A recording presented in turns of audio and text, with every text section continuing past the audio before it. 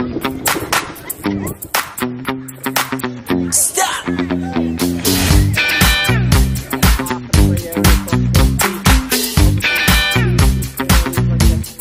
pleased to be here in Craigcefnparc this morning for the opening of a fantastic new play area.